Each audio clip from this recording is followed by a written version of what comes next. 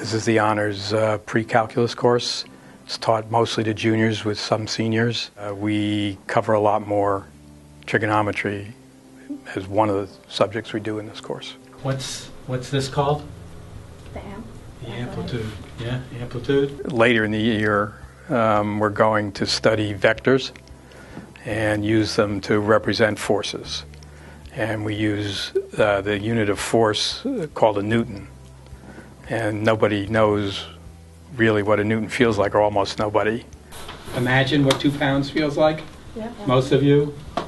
2 kilograms. Yeah. But anybody imagine what a Newton feels like? No, not at all. Okay, so So I wanted them to have a chance to actually feel what 10 Newtons felt like.